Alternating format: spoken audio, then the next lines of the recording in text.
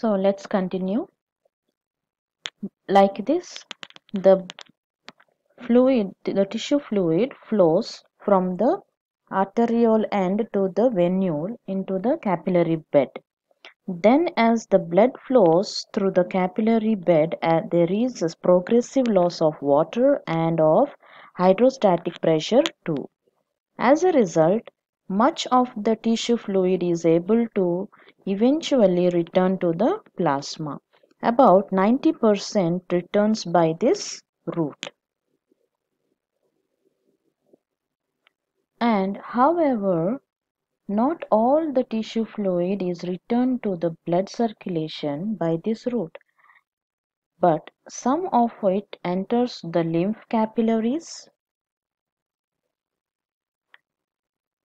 some of it enters the lymph capillaries, and the lymph is the tissue fluid that drains into the lymphatic vessels, you can see in the picture, rather than directly back into the blood capillaries. In here you can see this is the duct drains the right side of the head and thorax and the right arm, this one. Okay, here you can see the veins returning the blood to the heart. This is the blue part. These are the veins returning the blood to the heart. And here you can see this duct drains the remainder of the body. And this is the lymph nodes. Here you can see the points like here it is circled like this. This is the lymph node we say. If we see the structure of the lymph node, it is a section of the lymph node. Observe it carefully. It is a fixed macrophages engulf bacteria, debris and toxins by phagocytosis. And here you can see certain cells of immune system, that is nothing but lymphocytes and plasma cells are made here. This is the area the immune system, the cells of the immune system are made. This is the lymphatic. Here you can see the valve. So just move on to the lymphatic circulation. So here you can see from the heart, this side is the artery and here is the vein. It's going like that. Okay. So from here the blood is transporting through the artery. And here you can see a circle shape here. All the capillaries network you can see here. This is the blood capillaries. These are the blood capillaries. Here you can see this is the body tissues. So here you can see the metabolites are delivered, respiratory gases are exchanged, and waste products are removed by the tissue fluid. So among the blood, this of the tissues, 90% of the tissue fluid is returned to the capillaries, and only 10% of tissue fluid becomes lymph. This is the lymph capillary. From here you can see the arrow mark upside it is going. This is the lymph node. Before we have seen the section of the lymph node. Okay, so this is the lymph node. So from here it is carrying to the lymph node. Here it will be the flow of lymph is propelled by contraction of smooth muscle fibers in the walls of the lymphatics and by the movement and pressures of the surrounding tissues.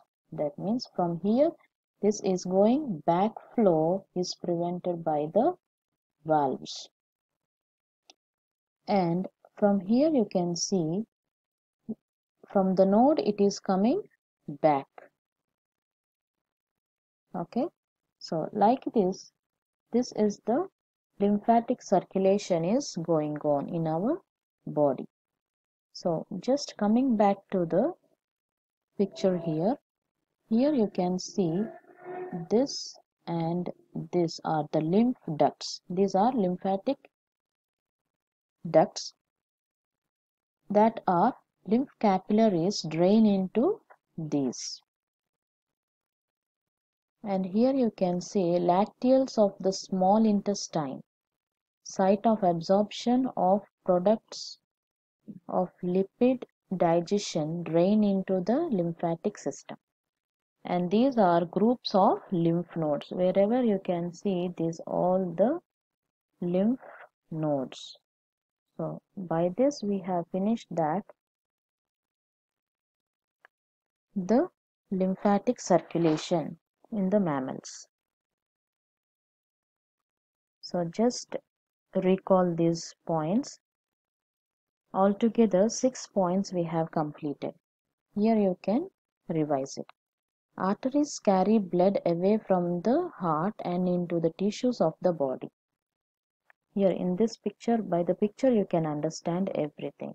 Okay. And the second point, this is the, here you can see, capillaries are the smallest and most delicate blood vessels. All exchange between the blood and interstitial fluid occurs at capillaries. And the third one, at capillaries, here in this area. At capillary network, blood pressure forces water and small solutes out of the bloodstream and into the surrounding interstitial fluid. That's what we talked before. Okay. From the capillaries, the water and the solutes from the bloodstream and the waste is going into the capillaries, and here it's giving out water, oxygen, amino acids and glucose together. Okay. And the fourth one, these are the lymphs forms. Lymph forms as interstitial fluid enters lymphatic vessels. These are the lymphatic vessels are entering the lymphatic vessels. Lymph forms, that is the interstitial fluid enters the lymphatic vessels. The fifth one, here you can see it is passing to the venule. So lymphatic vessels form a network that returns lymph to large subclavian veins near the heart. So from here the lymph is passing to the venule. Finally it reaches the heart. Okay. And then veins carry blood from capillary beds to the heart. So just go through this one and then you will understand clearly.